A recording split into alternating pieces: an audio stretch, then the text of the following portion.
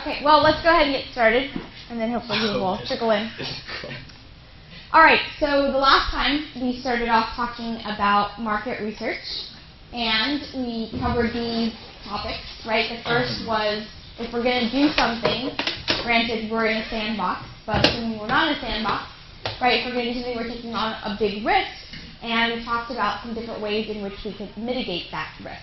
Right? So what were some suggestions for how you can mitigate personal risk when you're doing something new? Work in an area that you already kind of know. Okay, work in an area you already know. What else? Doing your market research. Okay, doing your research. Positioning. Not so much on the risk side, but yeah, that is important.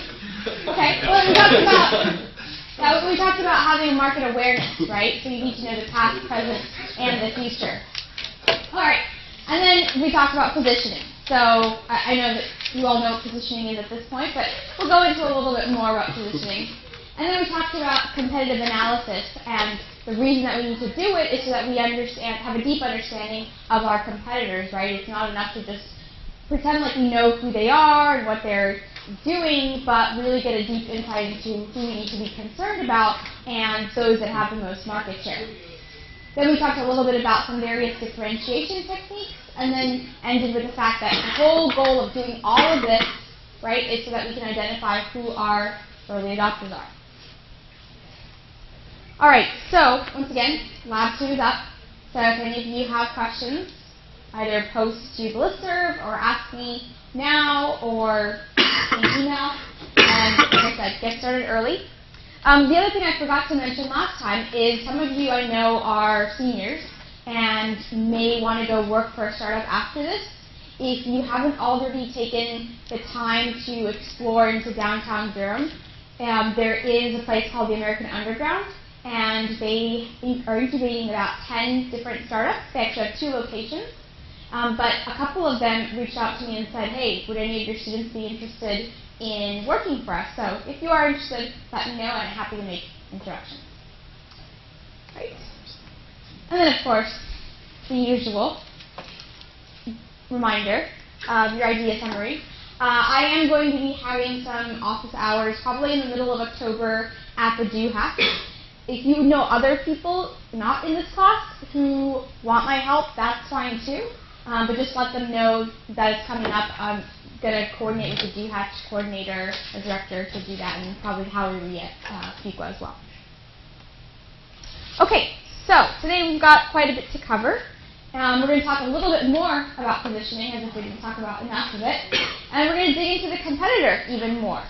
And then we're going to talk about this difference between a horizontal versus vertical market and why you might want to choose one or the other. And then we'll talk a little bit more about substitutes. I know I got into their substitutes exist, but we're going to talk a little bit more about how this can sometimes impact whether early adopters choose to use your product or not. And then the last 3 things will cover our secondary markets and whether or not you should build a point tool versus an integrated solution. And then the final is we'll start to transition from all this market research stuff into the next phase, which is customer discovery. All right, so before I get into that, does anybody have any questions, comments? Okay, we're all good. Okay. How are the lectures online? Where are they? I tried to find those. Okay, I'll point them out at the end. They are on the Save Engineer Duke ECE 490 website. I haven't gotten the time to put all of them up yet, but I think a handful of them are there. It'll say like watch lecture, and you can watch it next to the link for the slides. Cool. Thanks. Yep. Okay, so there's still no building yet. And, I keep saying you have to know your competitor. And I'm not saying, you need to know your competitor because you need to know them and you need to obsess about them and you need to, basically monitor every step and try to do the same thing, right? That's not the point here. The point is you know enough and then you get started and you can put some blinders on, but you need to know enough because a lot of times you will have conversations with early adopters where they will ask you about your competitor. So you at least need to understand why they may be interested in them, right? But of course, when you do start building, you're going to keep your own focus. You're going to go a different direction than your competitor. So we're going to dig in a little bit deeper today. And the first thing I want to talk about is, we talked a little bit about product line last time. I showed you that Meko chart. But the things that you need to keep in mind when we're talking about product lines are, what are all the various product lines that they offer, right? Because a lot of times they might have something on the low end that appeals to one type of customer, but then they might have something on the high end, right? So if they've got a line of products, it makes it a little bit harder for you to find holes in potential customer segments to go after, right? So think about, do they have the entire spectrum? Do they have a loss leader product? Do they have a mid-range? Do they have a high-end? Are they covering all the bases and not leaving a lot of room for you? Or is there something else you can do? The other thing that you have to think about is, a lot of times they might have this all-in-one product, right? Where they've got a product that actually appeals to a very large segment. Kind of like we talked about, an iPod, right? It appeals to a lot of different people. So in that case, it makes it pretty difficult to offer something as a luxury product or a low-end product when it's clearly, owning the category itself, right? Once again, it makes it hard. Now, if instead they do have a line of products based off of different price points or based off of different user segments, then you want to see if they have some process in place for upselling. Because if they don't, then it makes it actually really easy for you, because they're not doing a very good job of keeping their customers in the life cycle of their sales. Okay? Well, what's upselling? Is that moving customers from one? Yeah, it's like if you go buy a Honda Civic today and then you come back, a year or two later, the guy's like, all right, why don't you trade that in for an Acura, right? They're trying to upsell you on a better car. They're like, trade it in for our new sports car or our SUV, right? They're always trying to get you to buy the bigger item or the bigger ticket item. Mm-hmm.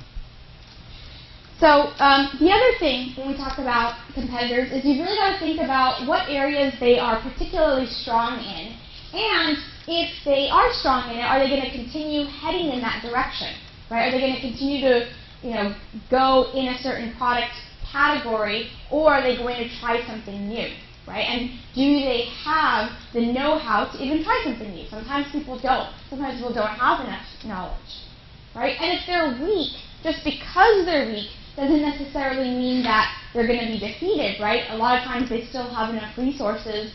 They could go out and acquire another company. But the key thing is, are they going to think about moving in the direction that you're interested in? So just to give you a little bit more of a concrete example, right?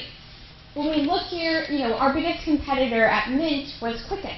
And the thing about Quicken is it was selling its software, lovely shrink-wrapped boxes, at Best Buy and Office Depot and all these places, right? And when they did that, they made kind of two fundamental mistakes. So the first mistake they made was they decided that they didn't want to offer their Quicken version anymore to Mac users. They really just wanted to just focus on PC users. So that was the first. And then the second mistake they made was they didn't realize people were moving away from going to Best Buy and buying shrink-wrap software, and instead people were purchasing things online, right? So now when we think back to positioning and we think about packaging, this was another mistake they made. And then of course the final was, obviously this product wasn't easy to use, right? So it kind of encapsulates all the various parts of positioning that, they failed to do, and as a result, they weren't able to make the same kind of strides that we were at Mint. Now, actually one more point is, even after, we launched, they tried to offer a competing product called Quicken Online. But And they priced their product, where ours was free at the time. However, because ease of use was so bad, they didn't get the traction that we have. So even when they tried to do their strategy, the same strategy that we did, even though they had more resources, they didn't nail the third component. So this is something to keep in mind. People might have a product, and they might have a lot of resources, but if you're the leader in that direction, then you're going to obviously do a better job, and they're just going to be copying you as a result. So the other example, very similar, is Microsoft Money. Clearly they neglected Mac users, right?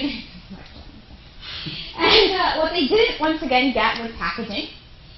They also, once again, didn't get that the place, everyone was moving away from shrink-wrap software, and they didn't get ease of use. They had all these, ridiculous features in there. And then what ultimately happened to them was they ended up sunsetting, which means they killed this product off in 2009. So, once again, they weren't able to compete. They didn't have a very good strategy of how they were going to continue, to change and to innovate. And instead, they just kept thinking, let's keep selling boxes of shrink wrap software.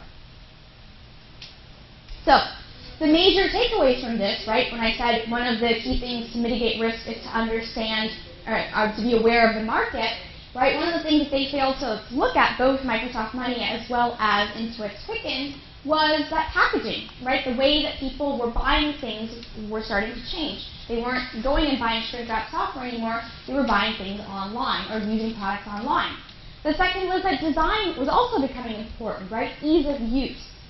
And then the final was that people were adopting things based off of a number of other factors. They were searching for things on web. They were looking for a mobile component. And none of these companies had this, right?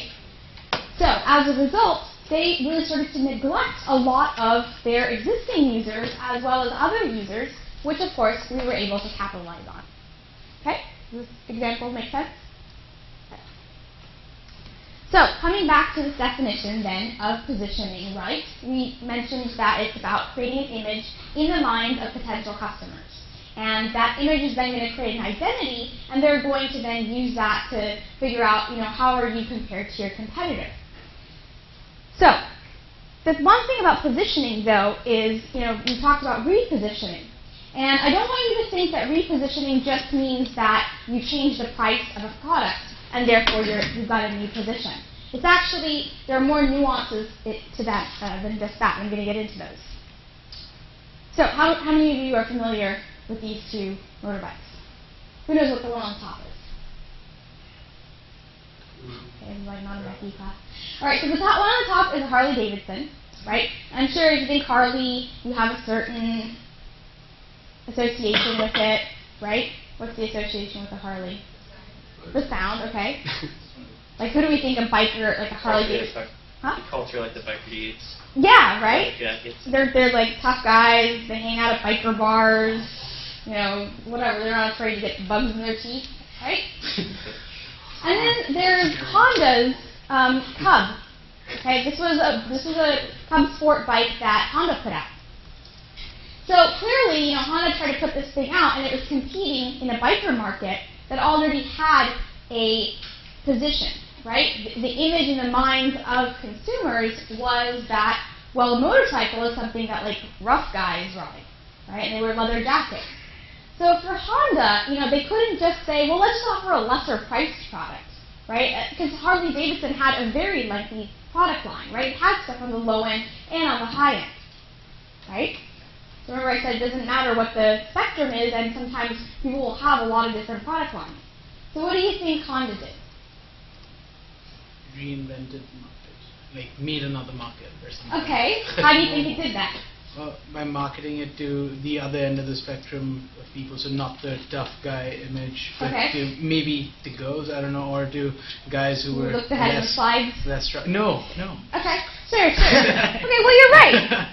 So basically, Honda did launch a new campaign, and they clearly put both a girl and a guy, but their tagline became "You meet the nicest people on a Honda." Right? So clearly they had to get over the stereotype of like these mean, rough guys riding bikes, and instead they wanted to do an exact 180. And for them, that kind of campaign was, let's say that you meet really nice people, and clearly the bike also reflects that. Right? It's kind of a cute bike. You sit saddle seat, all that stuff, the coloring as well. So this is what's referred to as lifestyle marketing. And Honda actually was kind of the precursor or the pioneer in this lifestyle marketing of products. So if you want the exact definition, lifestyle marketing basically means that a brand attempts to embody certain values and aspirations of a group or a culture, and that's how it promotes its products. Does that make sense? So, when you have a product line that's very similar, you can't just base it off of, changing the price point. You've got to think a little bit differently, and sometimes you have to think about values and aspirations rather than, let's just knock $50 off of the thing, right?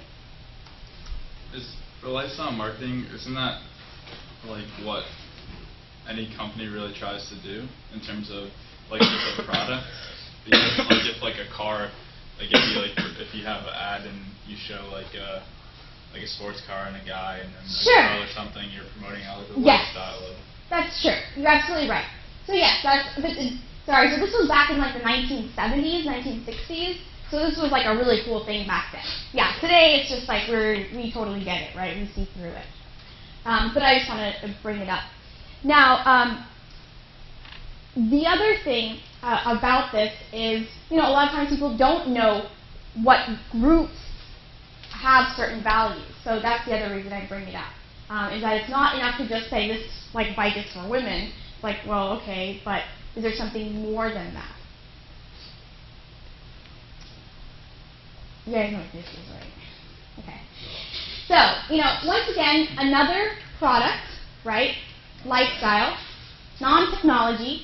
But the reason I bring it up is because, what these guys actually did, aside from make my calves hurt, is that they made this whole new sort of revolution in terms of an activity that people have been doing forever, right? Everybody's been running forever. And cavemen have probably been running barefoot, right? But they decided, let's not just sell a product, let's sell an entire lifestyle, right? Because otherwise, we're not going to be able to beat out Nike, who makes the running shoe. So let's instead convince people that, we need to use barefoot running and come up with an entire form of running and then support that, right? Now, I'm kind of assuming the egg of whether they came out first or barefoot running came out first. I'm not sure, but my assumption is they probably, only furthered the movement. So the key thing, though, in bringing up Vibrams is that, early adopters are ones who embrace change, right? I know I've mentioned this multiple times. I just kind of want to drive this point home, is that they're willing to take off their shoes and run, or run in Vibrams. So that gives you an indication of the kind of person that you're looking for. And that they're open to a new way of life. A life in which your calves are hurt. But only for the first couple weeks. So, the other type of way in which you can position yourself is to think whether or not you want to go horizontal or vertical. And when we think about this, horizontal means that you're basically putting a product out that's going to solve a really big problem. So it's got a very common use case. It can apply to anybody. So, large base of customers. And the thing, though, is for people to do this kind of horizontal strategy, you really have to have a lot of marketing dollars, right? Because you're going to be marketing to a lot of people. You're going to be able to put up billboards and TV ads and all that stuff. And then in the hopes that they understand what the value proposition is and what the problem is that they're trying to solve. Now, it could also either create a single product and have some upselling opportunities. That doesn't really matter when you're a horizontal product. But the main drawback to going horizontal is oftentimes you neglect very, very specific problems of a subgroup. Okay? So like, Nike offers all of these shoes, all these running shoes, but they've obviously neglected a very specific subgroup, which are the barefoot runners, right? So that's something to think about, when you think about a horizontal market. Now, contrast, yeah. Are we only talking about B2C here? Because it seems like B2B wouldn't necessarily be as fragmented or... Not necessarily true.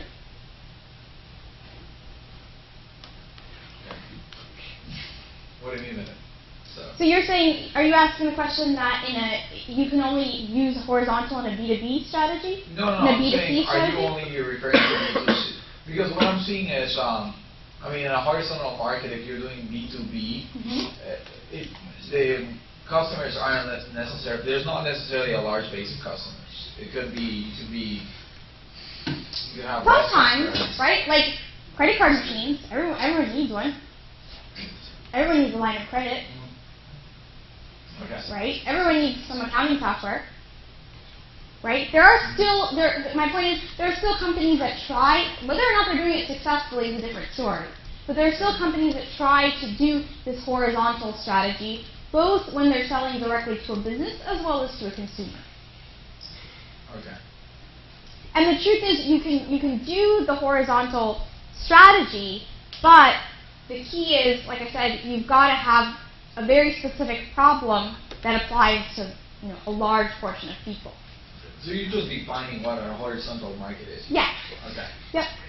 As opposed to a vertical market, which is, you're just going to have one particular type of market that you're going after.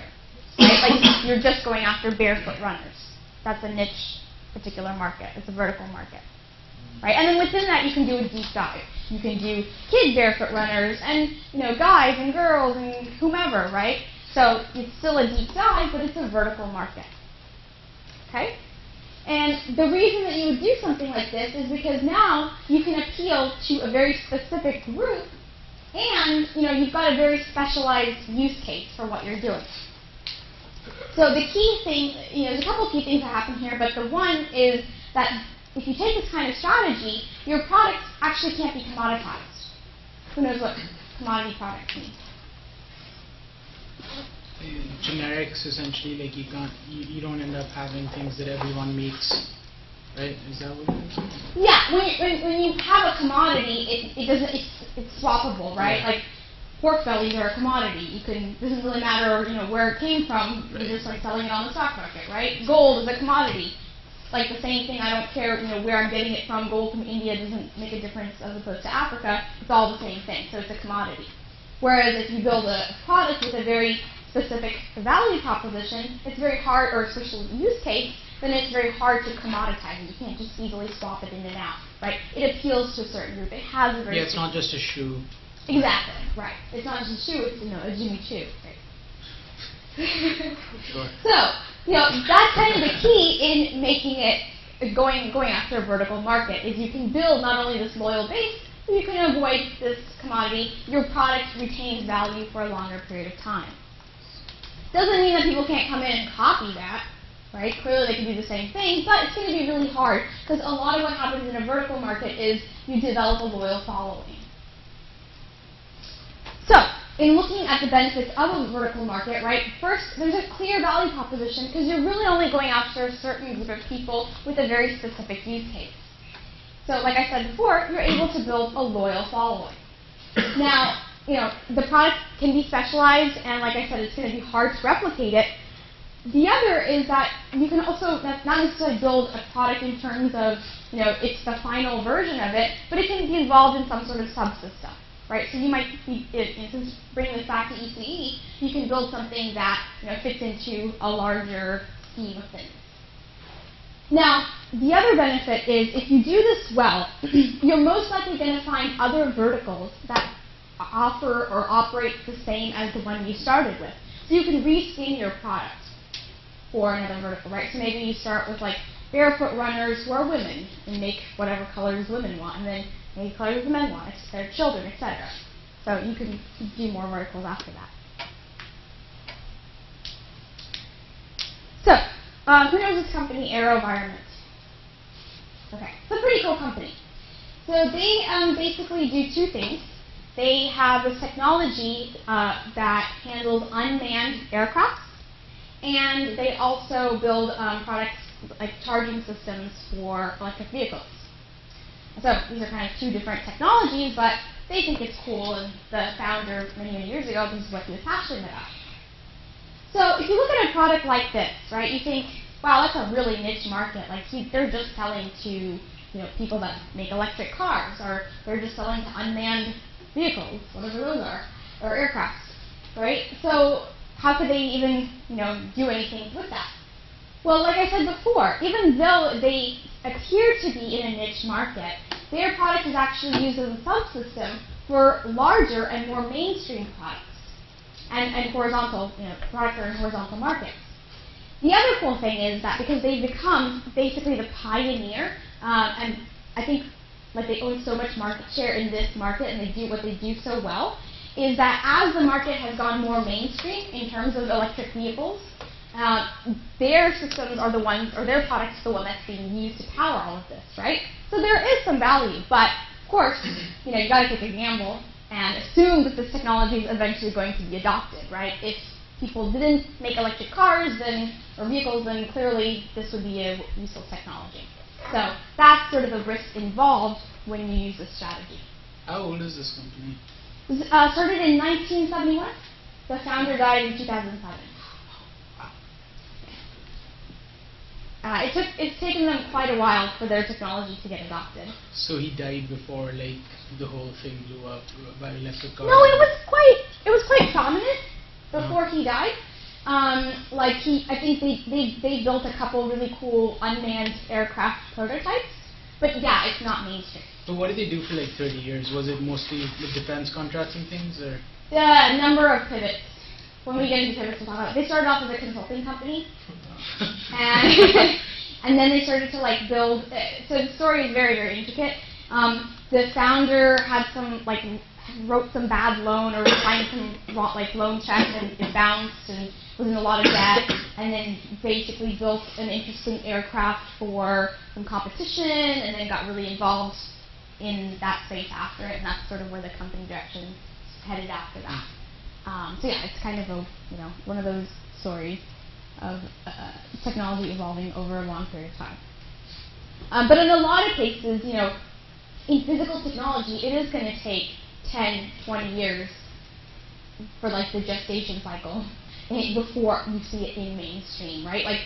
Today we see electric cars across a few common manufacturers, but things like Tesla, right? It's going to be probably another few years before they offer something that's affordable for everyone, and before they can also allow people to drive longer distances. Right? We need to have charging stations and all of that in place. Although we've got one at the Bryan, I noticed.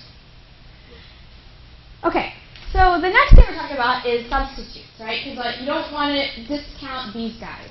They can actually be really powerful in terms of preventing you from getting market share. So, when you think about substitutes, you have to ask the question, are they part of the market that you're trying to go after, right? Is your target market, remember we had those concentric circles last time, and the target market was in the middle. So are the early adopters using these substitute products? And if so, how much of that target market is using substitutes? Because if it's a lot, now you've got a slightly different set of hurdles, right? Which is to convince people to move away from their substitutes. The other is, are they using the substitutes and are those reflecting a particular type of behavior? Like, are they using Excel because they think it's easy or because it's cheap or whatever it is, if that's a particular substitute, like in the case of Mint, for a lot of people it was. And then the question you have to ask is, can you transition, or how are you going to transition them away from using these substitutes into using your product? And that's going to actually take a little bit of positioning as well, right? Depositioning that substitute product and showing that yours is better. Okay. So secondary markets are next. And who knows what a secondary market is? Okay. Used items, or things that have been sold once are being resold. Right. Resale market. Yep. So the unfortunate thing about having a secondary market oftentimes is that competitors also like to own the secondary market. And if they're building a good product that's going to last for a while, it once again puts your product in a precarious position, right? So for example, Apple, has this authorized reseller, which means you could go and buy a refurbished MacBook Pro for a lesser price, so now it's cheaper, and it's still going to be high quality, it's just not going to be whatever that sticker price was. And the problem now, once again, is you can't base it off of price, right? You can't offer a cheaper product if they're also owning the reseller market. So you have to think about, do they have something like that? Just a quick question. I know when we were defining it, we were saying that it's typically used products, but couldn't it also be for new products? Secondary markets don't necessarily have to be used, in the sense that those Apple authorized resellers also are authorized to resell. You're right. Products. New products as well. Yes. Right. Yes.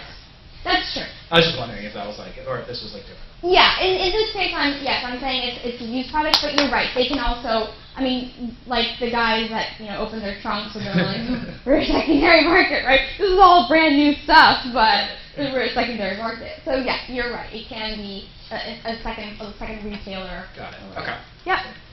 But yeah, the point the point I was trying to make is you have to be careful, because if they own this too, then they're just going to try to capture more value by selling it, again. And then the other is, are they integrated into a larger system? So do they have vendor relationships, right, with people? In which case, a lot of times these vendor relationships are really tight, like they go back many, many years, they get kickbacks and discounts and all these things, and it makes it really hard for someone who's building a new technology to get in there, right? So the key thing you have to do is similar to appealing to your early adopters who may be consumers, is when you're dealing with vendors, is figure out, are they happy with the products that are being sold? And it's kind of that same conversation you're going to have again that you did with consumer type early adopters. Now, in many cases, if you do something that's B2B with vendors, is that sometimes people are open to trying out new products, right? They might say, well, we've already got a supplier, and then your sales pitch has to be, okay, but would you be open to piloting something new that could be more cost effective for you, right? Or a better technology, or it's going to help you ship or tape out your chip a lot faster, right? There's a lot of different ways in which you can offer value. Or, are you stuck because they have some sort of contract or exclusive clause? In which case, you've got to try to find a competitor to your competitor and their vendor to go after, or something like that. So, the thing to think about also is, it's not just enough that we talk about products here, because a lot of times adoption isn't just about the product or how good the product is. A lot of times it's true, but many times it comes down to pricing and distribution. So, for example, when we talk about pricing, is the product that they're selling something that people just buy on a one-time basis, right? In which case, that's actually really beneficial, because then, once the product expires or whatever, you can get in there and sell a brand new product. As opposed to, they're on a contract, and then we've got to figure out when someone's contract is going to expire, which becomes really difficult, right? This is the case of cell phones. Or they're going to try to upgrade. So you have to be careful about, our products that are being sold have some sort of lock-in. And a lot of times, there's going to be lock-in if there's a service associated with that product. Not always the case, but the majority of the time, in at least technology, the case is if there's some sort of service.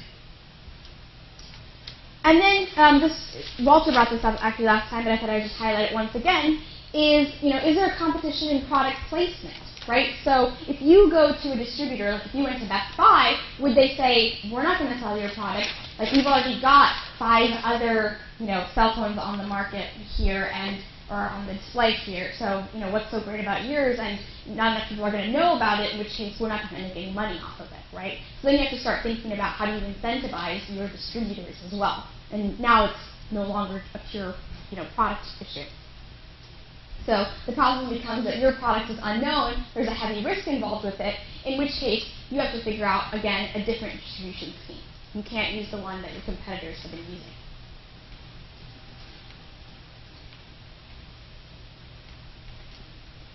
So what do I mean by point tool versus integrated solution?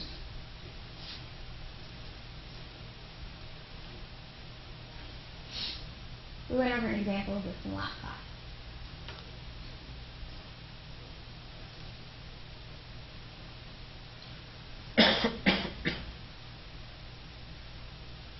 Okay. Take a stab. Sure. Point tool is fulfilling a particular need, whereas with integrated solution, you're trying to sort of reinvent the wheel a little bit and make a more vast solution, I guess, which incorporates other parts that come before and after. Yeah. So the example I gave last time was like the flip cam versus the iPhone. They both have cameras, but one is clearly a camera, and the other one has multiple other functions.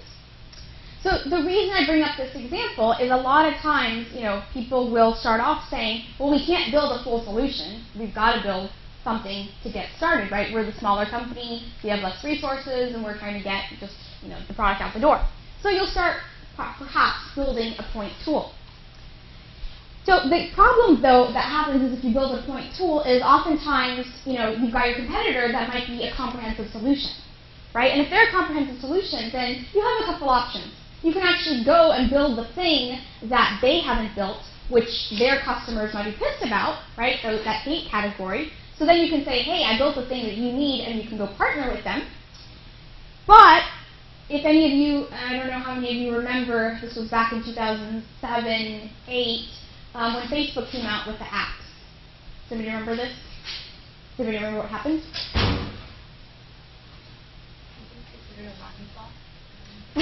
Well, fair enough. But there was something that very specifically happened. So what happened was everybody was like, "Oh, sure, we'll just build our app, within the Facebook ecosystem, right? Because we'll get distribution immediately. Because there's clearly hundreds of millions of people on this platform, right? So I'm going to go build on there." And then what happens? Facebook kind of limited the amount you could advertise, or you'd be on the news feed, or right. trying to control how much games post on. Exactly. They basically, because they were your distribution source, they could basically choke off distribution anytime they wanted. So what ended up happening was Facebook issued some sort of statement saying that the data here isn't belong to the people that built the apps. It's all of Facebook's data because it's Facebook users. And so the problem with doing something like this, where you build your app or your product or whatever, and it fits into a competitor, is a lot of times they control your distribution, right? Which ultimately then controls your growth. Now that's okay, right? You just have to be cautious about it. So what you have to think about is, what is it going to take to displace their product, right? Like maybe initially, to get some awareness, we build on Facebook or we build with this partner. But then once we've done that, we've got to figure out how to kill that ecosystem and build our own. Okay? So you've got to think about, how do you transition into building your own platform. So it's not that it's a bad strategy, but if it's your only strategy, then it can be really limiting. And too often, this is a strategy that people take. Facebook was, first time it's happening now with iPhone and Apple, where people are complaining that they can't make money off of their apps because there's no discovery involved, right? So we see this time and time again that people build in these ecosystems and then just assume that the ecosystem's going to take care of them when the ecosystem has its own vested set of interests, right? So at that point, you have to figure out how you are going to manage your growth. Okay? So we sort of did this as well at Mint, where initially what we did was we didn't have access to the thousands of banks where we could pull in users' data. Instead, there was a company called Yodlee, and Yodlee, over a 10-year period, had gone out and established all these relationships. And they actually went out and screen scraped from all of the banks all of the transactional data. So we just had to plug into their API and then retrieve all of that information. Well, the problem was, of course, that their data quality wasn't there, right? So ultimately, they were starting to limit our potential, right? Our users were arguing with us and complaining that the data quality just wasn't there. They weren't sure if it was accurate or not. So eventually, we had to build our own in-house solutions so that we could provide our customers with accurate data. So you always have to think about how you can start off with a third-party solution, but then build it on your own. This is kind of the build versus buy mentality, where initially it's cheaper to just buy it from somebody who's already built it, but then eventually it will become a huge burden, to your business that you've got to start building it in-house. Yeah, I have a question. Is it negative? Would it be bad in some cases to, what you're talking about, buying something because it's obviously cheaper and easier to get, but then your company becomes known for having bad quality data, or for not being high quality? Yeah. Does that make sense? Yeah, so that's the point, is once that starts to happen, once it really starts to affect your business, you've got to figure out how to improve that, right? And if your solution is like ours, where it's a third-party vendor, you've got to figure out how to get the data into your system yourself. Yeah. But it's perfectly okay to get started with it. I mean, it was 75%, maybe a little bit more, maybe a little bit less, in terms of helping us out. But the same thing happens even with physical products that you make, right? You might decide, hey, I'm not going to build a USB drive from scratch. I'm just going to take some off-the-shelf component and use that. So when we talk about market research, right, the whole goal in doing this is because it's one of the key components that's going to help us get closer towards customer discovery. There's going to be many others. I'll cover them today, and then I'll cover them next week as well. But don't use your market research as the assumption that this is, the demographics of customers that we can go after, right? Because there could be new segments that are sprouting that don't necessarily get covered. So sometimes there is a little bit of magic behind this, and it's not always about doing the research, but you need to do the research so that you understand at least where the competitors are headed and how they do customers. So what about in the case, we've talked a lot about maybe building products that have already, reinventions, right? So the product already exists and we refine it, like we talked about the iPod and the iPhone, and we talked about various motorcycles. So what if you're in, create this new product and there's no market for it? It's brand new. It's a thingamabobber, right? What do you do? What do you do to position yourself? Create. Well, you have to create a market, sure. Show why other people need it. Okay. Advertise a lot, or get a lot of publicity. Yeah, well, you're all sort of right. So the thing is, when you build this middle row here, when you build for a new market, the problem that happens is you don't even know who your customers are. Yeah, we don't know who our customers are now, even with like an existing product, but we have some idea of it because we can, re-segment an existing market, or we can look at an existing market and figure out who isn't being served, right? But with a new market, we just don't know who our customers are. We built something, we don't know who's going to show up to buy it. The other is we can't even define the product category, right? Because it's so new. And at first, a lot of the features that we have are going to seem irrelevant. People are going to be like, well, why do I even need this thing? Why is this even important, right? The best example I can come up with for this is Ford, right? Where horseless carriage is how he had to market it before people actually got it. But up until then, they were like, this is a death trap. I'm not getting into this thing. Like, what do I need this? I've got this sturdy little pony here, or horse. So you have to think about defining it in the context of something else. That's always going to be the case, but it's hard in a new market. The other thing is there is going to be a very, very long cycle of you having to get out there and evangelize. Not your early adopters, but actually you. So you have to do a lot of education on why this is an important product, how it's useful, how it's going to benefit their lives. And a lot of that doesn't happen when you are doing a reinvention, when you're already in a market and you can obviously benefit off of positioning. Does this make sense? So, what might some other market forces be that we have to consider, besides competition? What else might limit adoption? Like the economic environment, like in a recession, Sure. If you have a luxury product, people aren't going to buy it. Yep, okay. What else? Okay. Maybe like regulatory stuff? Good, yeah. Okay, those are all right. Yep. So there could be policies, and these policies can be non-governmental. And by policies, I mean like, let's say you're a B2B company, right? Oh, we're a franchise. We can only buy from vendor X because that's what our franchise, agreement is. And so it's really hard to kind of break your product into that kind of relationship. Or, like you mentioned, regulations. So government-based regulations. They oftentimes obviously impose a very high barrier to entry, but the thing is, once you get over that barrier to entry, then you pretty much kind of have some level of protection, right? Other people have to go through like all the FDA regulations or whatnot in order to get their product adopted. The other is sometimes you need to have just permits and licenses for a new product. I was talking to some guys, some IT guys in Chapel Hill last week, or earlier this week, and they said, they haven't gotten their beer license yet, so they can only like give away their beer. They can't sell it.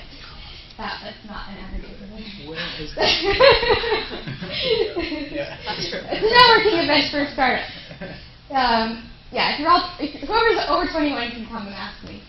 I think I went to one of these this summer. Yeah? Yeah. It's called Exit Event.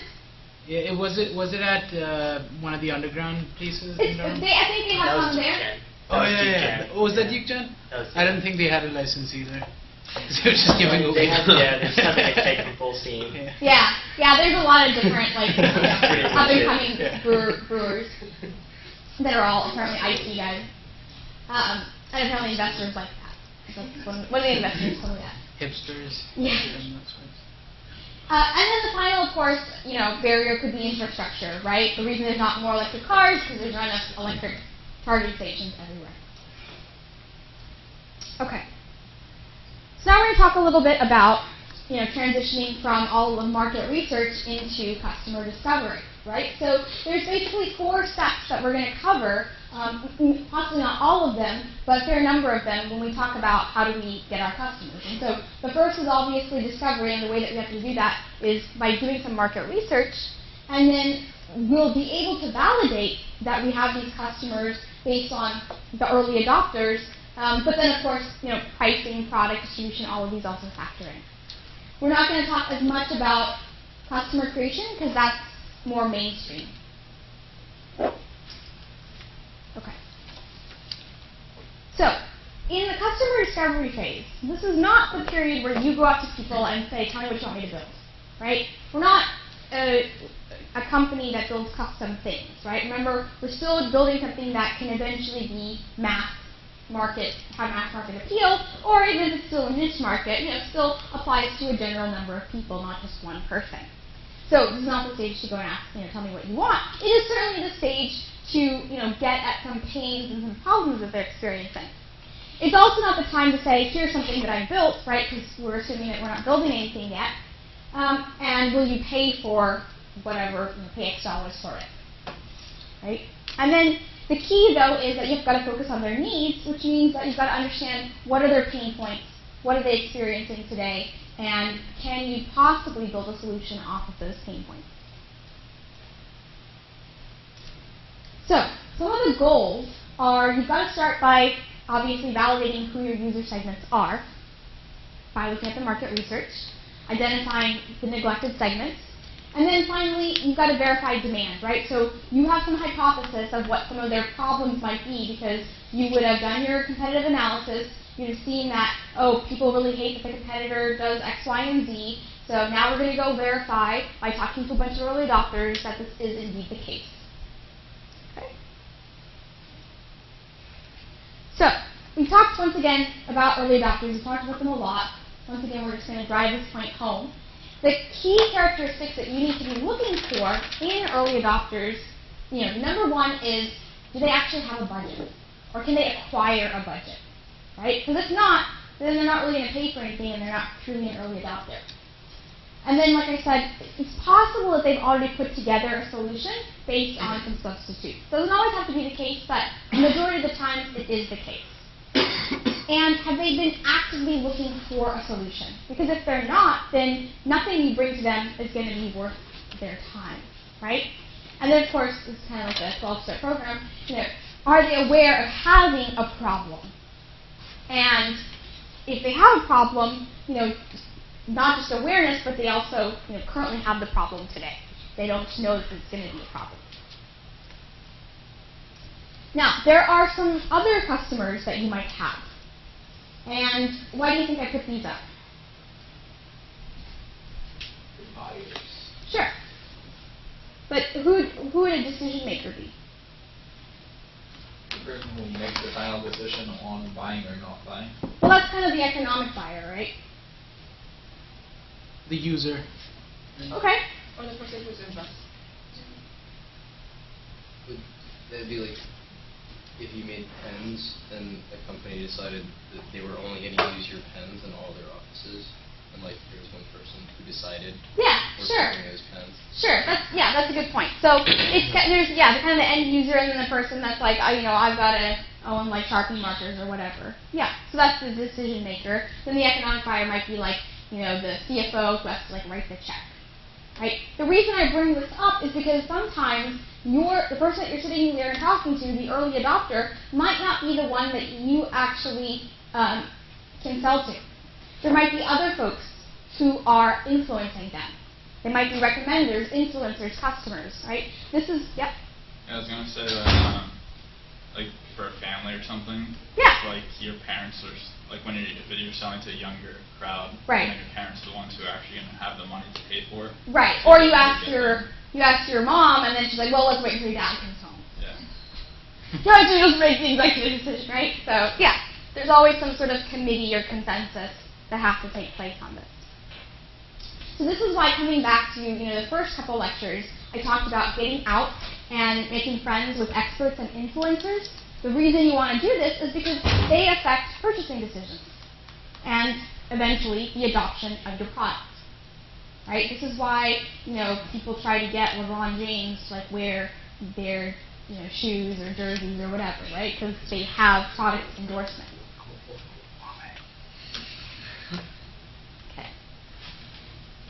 So the one thing that you've got to do in your customer interviews for your lab is to get people to put a price on pain, right? And by that, I mean having conversations with them around what they typically experience. So let's just assume you're trying to sell them some accounting software, right? And you ask them the question, well, what do you use today to do your accounting? And they might say, oh, but James over here, he's my accountant. I'm like, okay, so how much do you pay James? And he's like, oh, $100,000. I'm like, okay, great. And when's the last time maybe James made a mistake that cost you something, right? Because then you got to try to get the pain. And it's like, oh, well, last year we had to do an audit because James filed the taxes wrong and it cost me $50,000. And you're like, oh, that's interesting. So what if I could offer you a product where you would get audited ever again? How much would you pay for it? And then he's going to scratch his head and be like, oh, I don't know, $10. Right? Like, whoa. That does not compute, right? You just said that, you wasted $50,000. What if I could save you that? Wouldn't you at least pay me half that amount, right? Or something of that range? So these are the kinds of conversations that you want to get at. What's the pain? What might they have experienced with their substitute product? Right, some problems they might have experienced and why your product might be able to benefit them. Okay, I know it's a trite example, but hopefully it gets the point across. So essentially, are you asking them how much they would pay to have a better version? Mm-hmm. Okay. Yeah. Oh, and the other caveat to that is also, you have to, we'll talk about this a little bit later, but just to highlight it right now, is also the cost of inaction, right? You don't buy this pill today for me, you're going to get fat tomorrow, right? Or you're going to die tomorrow, right? So there are certain things that you just have to do. So it's not just about, well, I can live with my substitute. It's like, no. What if James, in 2013, you have another audit? What's that going to do, right? What's the cost of inaction? Sometimes people need to understand that as well. So that also fits into your marketing and your customer discovery.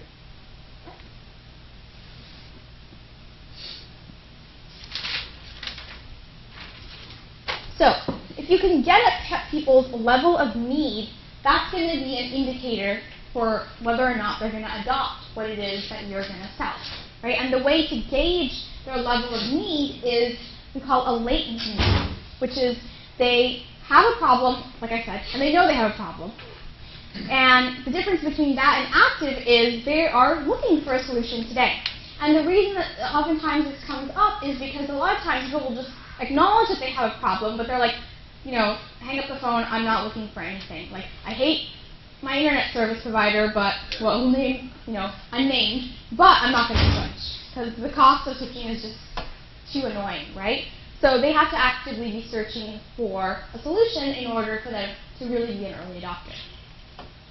And then the final is that, they might have a vision of a solution. They might kind of understand what it is that they want, and they might have cobbled it together themselves. But, as Hannah mentioned, they better be prepared for a better one. It's not just enough what they've got today. You've got the newfangled thing, which is going to make them 10 times better. So the other thing we have to think about is not just the level of need, right, but also if you think some of those customers of competitors are people that you can persuade, then what's their level of loyalty, right? Are they going to be able to, just continue using an existing solution, or can you convert them? Sometimes you can't. And the reason sometimes you can't, if there's a high level of loyalty, is you'll hear them say things like, oh, I really need to see feature like X, Y, and Z first before I'm really going to get interested. So until you build that, don't come talk to me. And that list is just going to keep growing because it's just an excuse. Or they're going to be like, well, you're just a young company. You just graduated from Duke. I don't know. I trust you, right? So there's going to be a level of credibility that they need to wait for. And then finally, then they're going to be a little bit risk averse. They're like, oh, I don't know, you're once again a young company, and what if you run away with my data, or you collapse, or what happens then? To me, what if there's a recall on the product, right? There are all these things that people are so concerned about. And as a result, they take a really, really long time to make a decision. Once again, it's not early adopter material, right? So if you see any of these signs, you sort of say thank you for your time, and then you move on. And you sort of have to do that. You can't be like, oh, they said we were really great. Yeah, that's not going to buy your product, right? Until they hand over $1 or more, they're not going to buy your product. So the key is, once again, testing across a number of user segments, because you're not necessarily sure which of the folks, even if you come up with a theory of who these segments are, which of the ones are going to demonstrate a need versus demonstrate a high level of loyalty. And until you have those conversations, you won't get a sense. So, just to recap, right, we talked about more on positioning, right? What's the thing we said about positioning? What can't we do anymore when we talk about positioning? Positioning isn't just about price, exactly, right? And the other thing is that people could also have a product line, right, that spans across all the price points, in which case, what do you have to do? Create a new lifestyle choice market. Yep, exactly. And then we talked a little bit about horizontal versus vertical, right? So what's the difference between being in a horizontal or providing a solution for a horizontal market versus a vertical market? Horizontal is across different. It's one solution that can be adopted in different places, and vertical is more niche specific. Okay. And then what's the issue that we have when we have substitutes? They might be too addicted to them, sure. And it'll be hard to shift them off. So the main problem is shifting them off those substitutes towards your own product. Right. Okay. And then we talked a little bit about secondary markets. So what's the problem when we have secondary markets? When our competitor owns the secondary market? They give it away. Yeah, they're able to sell it at a cheaper price, and it's hard for you to get them. Yeah, there's no other they control all the distribution, right? Okay. And then when we talked about a point tool versus an integrated solution, what is your strategy here? Okay. You can maybe, as you're starting off, integrate in order to gain some traction, but you don't want to be on that horse for too long, because it could be problematic because your success is dependent on that. Sure, but what specifically about your success? The adoption. Okay, yep, distribution, yeah. Okay, great. Well, that's all I've got for today. Thank you. Thanks. Sure.